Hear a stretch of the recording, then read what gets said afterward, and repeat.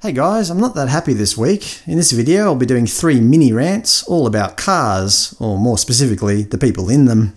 Number 1. Revheads. I was picking up my daughter from school the other day and we were walking home, and then a car pulled up beside us, a guy in a ute, and what did he do?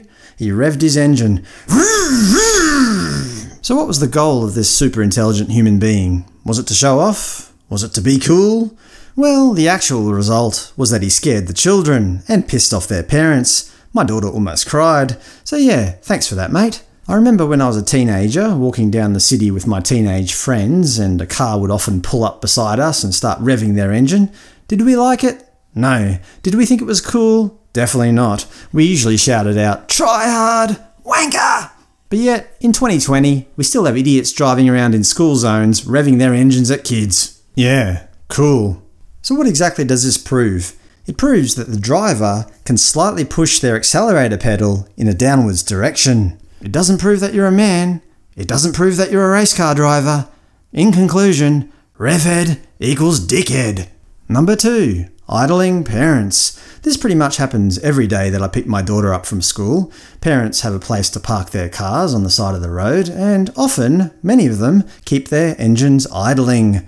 What's the goal of this? Perhaps they want to keep on the heater, or the air conditioner, or maybe the radio.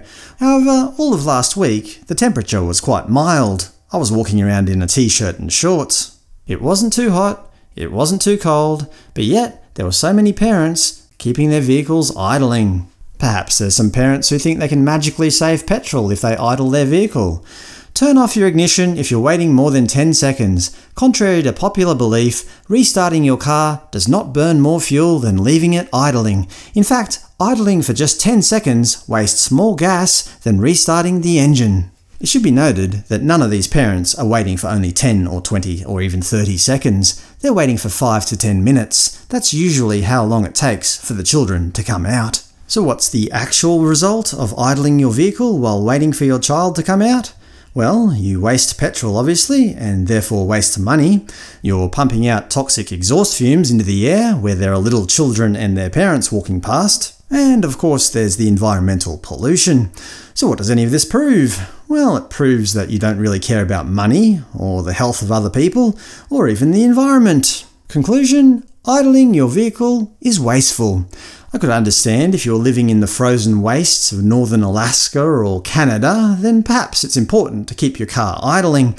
Or maybe if you're robbing a bank and you're the getaway driver, then yes, idling your vehicle could save you some time. But in sunny Queensland during autumn, I see no reason to keep your car idling. Number 3. Loud music. You know what I'm talking about, right?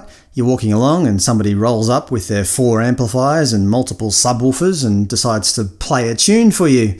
Just the other day I was walking my daughter home from school, in a school zone mind you, and a car rolls past with its windows wound down playing the latest coolest song.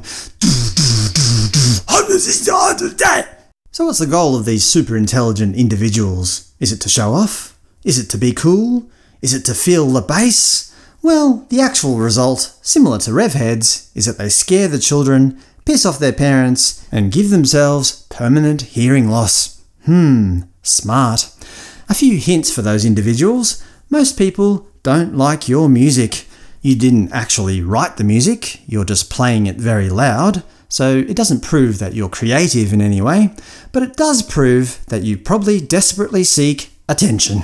So in conclusion, if you play loud music in your car, with the windows wound down, in school zones, or anywhere else for that matter, you are completely selfish. Anyway, those are the 3 things that really pissed me off this week. Thank you for watching.